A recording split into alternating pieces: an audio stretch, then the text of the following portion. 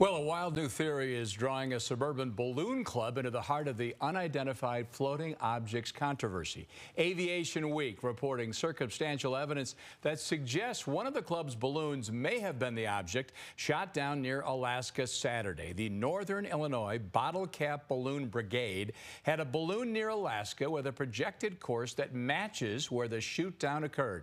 That balloon is now reported missing. The brigade launches small balloons with GPS tracking, able to reach altitudes of more than 45,000 feet.